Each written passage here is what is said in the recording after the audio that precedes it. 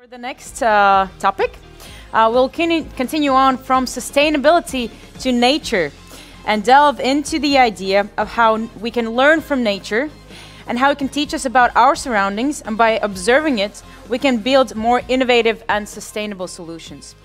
So I'm welcoming to the virtual stage Alessandro Biancardi, the co-founder at Planet SAS, an environmental engineer with more than 25 years of experience in the identification and management of the environment and sustainable development projects at an international level. So welcome Alessandro and his keynote, Biomimicry, Learning from the Genius of Nature.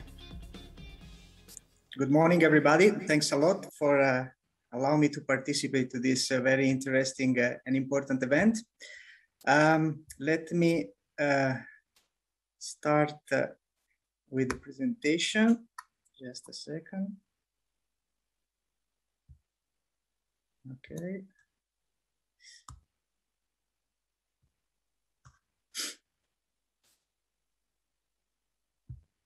Can I share the screen?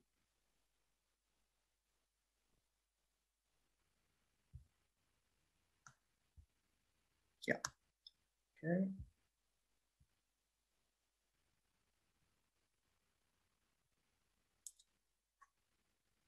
Can you see the screen?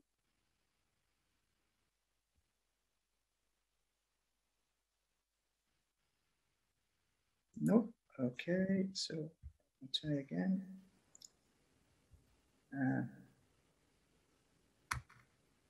Just a second.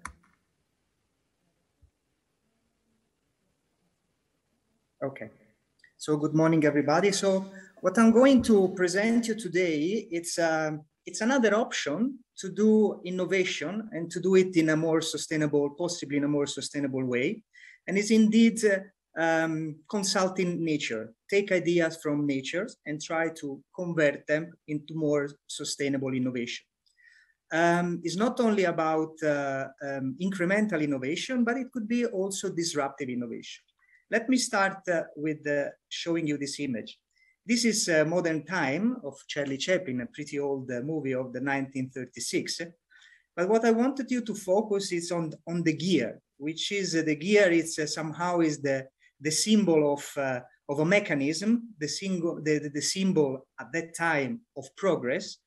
And in a way, it was the tool, the design that allowed human technology to progress. In fact, we don't know the origin of this design of the gear.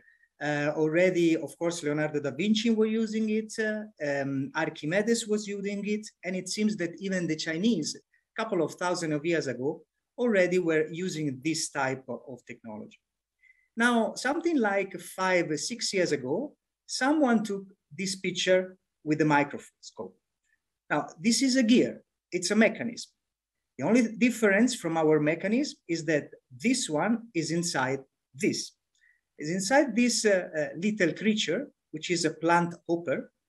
And this particular mechanism, this gear, allow this grasshopper to synchronize the jump of its leg in order to go straight when it jumps. So basically they are the bones of his two posterior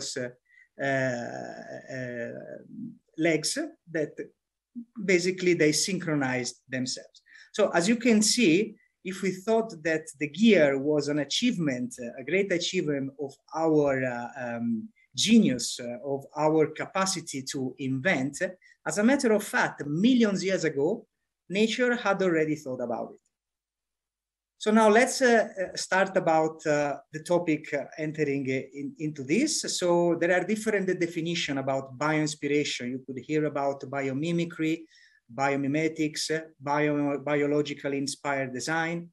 One of the definitions that I like to consider is that learning from nature and then emulating natural forms, process, and ecosystems to solve problems. Now, biomimicry positions itself between nature, biology, and design, innovation, and sustainability. Now, why let's say, look at nature to find ideas?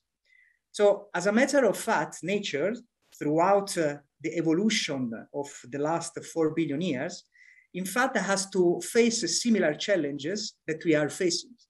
Nature has to access energy, has to manage waste, has to access water, has to build structure, manufacture stuff, and also respond to risks and crises. So basically, we have a fairly the same problem that nature had. So why consulting nature? Again, because nature had the 4 billion years of research and development through trials and errors. So all the solutions that in fact didn't work are now basically fossil. Secondly, nature has optimal solution to complex problems because nature didn't solve one single problem at a time, but it had to deal with the complexity of the surrounding environment. And then throughout the billions of years, it succeeded in developing solutions which are adapted to solve complex problems. Then the problems are solved in a sustainable way. If we think about it, nature is the only truly sustainable example that we have on the planet. And lastly, let's not forget that we have 1.5 million species to take inspiration from on how they solve a problem, of which, and then additional 7 million of species that have been estimated and not yet discovered. So a huge tank, a huge reservoir of ideas, of inspirations. I would like to make a differentiation now between what is called the nature-based solution and biomimicry. So if you take a tree to remove carbon dioxide from the atmosphere, this is a nature-based solution. So we used nature to do that. Differently, biomimicry, it's take inspiration from the leaf of a tree and reproduce it technologically to carry out the same function. Now, there are different paths or way to approach biomimicry. You can use nature as a model. So you can, as I mentioned, emulate, take inspiration from nature and then solve a problem and develop technology process. You can use nature as a measure, meaning that you can measure your technology, your process against certain ecological standard. And it respond to the reply to the question, would nature do that? And then you can decide if you want to improve or change your technology in order to be more aligned with natural principles. And the third is to use nature as a mentor. So this is about the ethical level. So how to embed in your own ethical behavior some natural principle in order to be more sustainable. Let me now illustrate and go through highlighting the difference between how we design as a human society and how nature designs. Let's look at natural resource management. We tend to move resources around the globe. So the resources are taken globally and moved around, and for the majority, they are not renewable. Nature that does differently. It uses locally available resources and obviously renewable. Here, an example of a cactus that is collecting the rainwater that it's falling on him very rarely, but his design is done on purpose to gather this water as quickly as possible and to store it. Now, we are still designing our production process through a linear productive cycle. So from the land to the landfill. Of course, we are doing a recycling scheme, so we are kind of going closer to what we call the circular economies, but the path is still quite far. Nature does obviously circular economy. Everything in nature is circular. Everything transformed and it's used by others. So as we know, virtually there is no waste in nature. Our manufacturing process is done through this three process. We heat, we beat, and we treat. So we heat at higher temperature materials, we beat it to give it a shape, and we treat it with chemicals. which more often, often they are, of course, toxic to the environment. Nature does completely differently. Nature uses life-friendly, water-based green chemistry. Here you see the net of a spider, which is made of proteins, is of course made at room temperature. You don't have to heat it up to 1,000 degrees. And once the net has finished its function, actually the spider eat it and produce it again. And as we know now, science is telling us that the net, the silk of the spider has the same properties of toughness of Kevlar. Here, for example, I show you the periodic table of the element. This is what we use to manufacture our products, our goods. Basically, we use almost all the periodic table. Nature, as a matter of fact, uses mainly 4 elements, which are extremely abundant all over the universe: carbon, hydrogen, nitrogen, and oxygen. Then it uses also other elements, but in minor quantity, in order to give additional functionality, which could not provided through this through the main 4 elements. So as you can see, nature uses abundantly available elements. Another principle that we tend to use is the blueprint approach. So one design that is okay for all the collation, all the context. Here I took this example of the glass skyscraper. These are glass skyscrapers taken in different places around the world with different context, different climatic conditions. But as you can see, it's basically the same design. It's concrete, steel, and glass, a lot of glass. And obviously, the impact of this type of structure is due to the high consumption of energy to regulate the temperature. Now, nature does differently. Nature is adaptable. The design of nature is adaptable to local conditions. Nature uses what is available there in order to design and to build. Here, for example, this little creature is a caddisfly, and at its larval stage, he has to create his own house. And as you can see the different picture, he created different houses using different materials, which was available locally. On the upper picture, actually, you can see that someone put the caddisfly larva into some gold nugget and other stones, and they created jewels.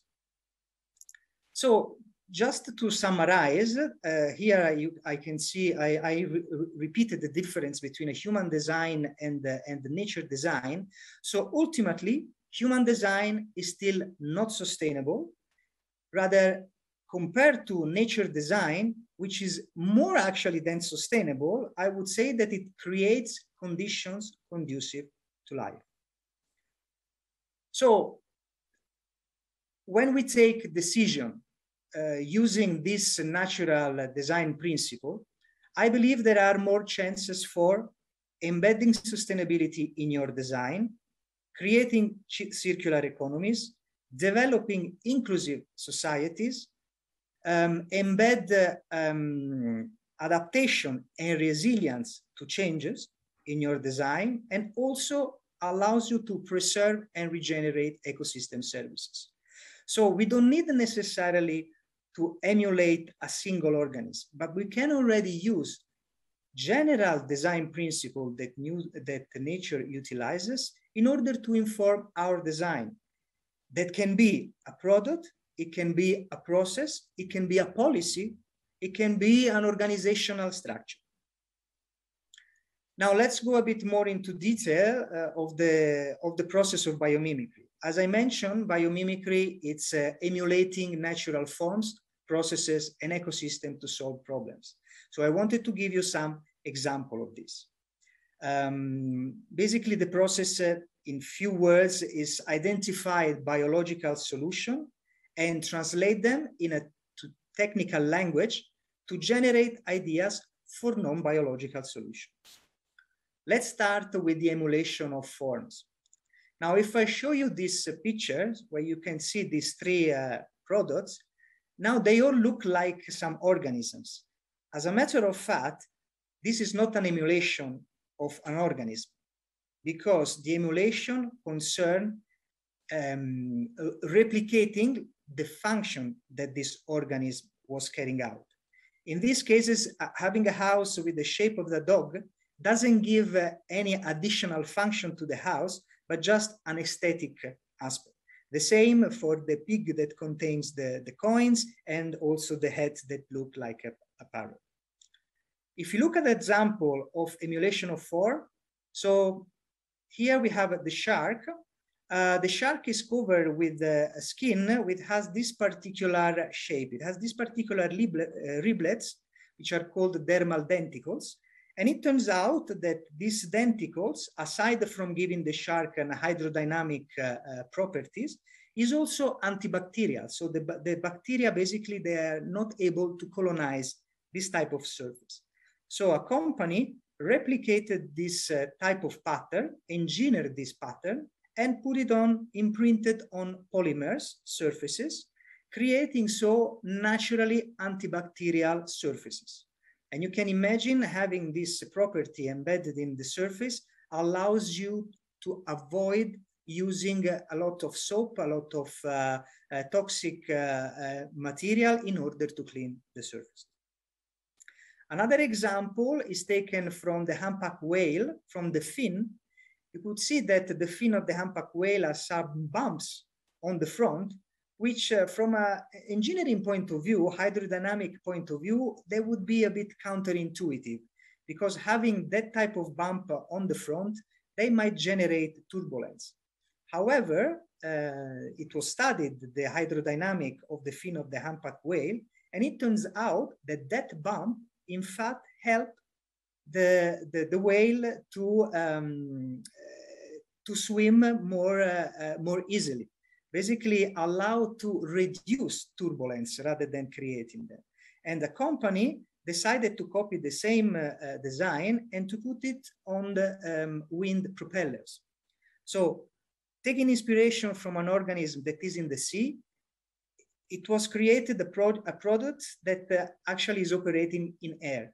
And this company produced these wind propellers, which are 15–20% more efficient than other wind propellers. Now let's look at processes. From the ants and from the way they organize themselves and they are looking for food and how they find the shortest path to look for food, a company developed the algorithm from this behavior and developed a software for optimizing logistics. So basically, companies like DHL are using this type of software in order to optimize the delivery of the packages. Another example of emulating process is emulating the capacity to self-heal of plants.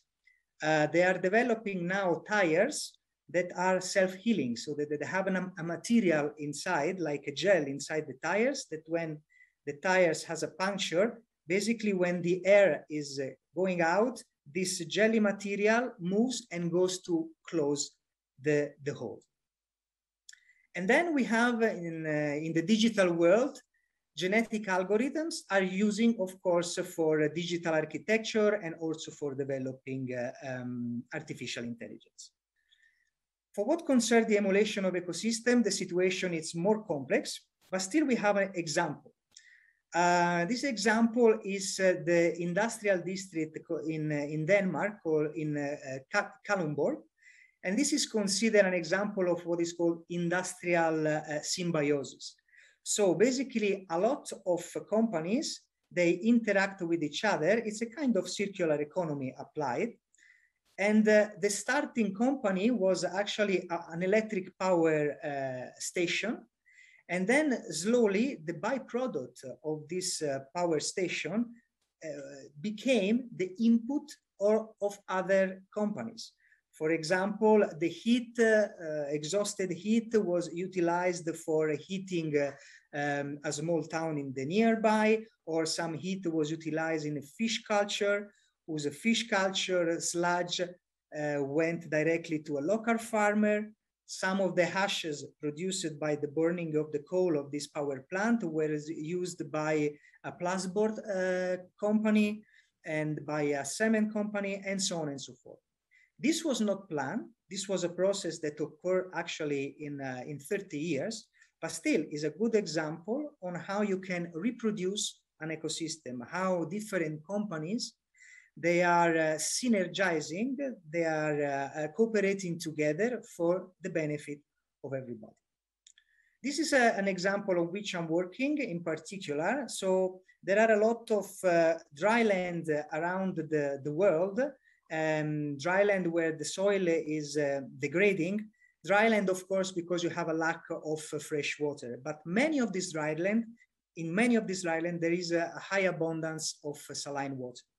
So taking inspiration from the mangrove ecosystem, which obviously developed in saline water, so taking inspiration on the way this ecosystem develop and grow, we we conceive this concept that we call it the mangrove technology platform, which is a system of technology which is combined a solar desalination process, a low-cost one, which allows to produce fresh water. And then the fresh water is sent to what we call organic incubator or soil enhancer. And these are different types of technology that allow the plant to grow faster and to enrich the soil, a degraded soil, of its substances. So basically we feed with the water, we feed this organic incubator, and the whole system is controlled and managed by sensor in an Internet of Things system. So then there is another example of ecosystem emulation. There are companies that are trying to plan entire city, look at how ecosystems are functioning, so how resources are shared and moved around an ecosystem. They want to apply the same things to urban planning. So again, I would conclude to highlight you again, so why biomimicry? Why it is important?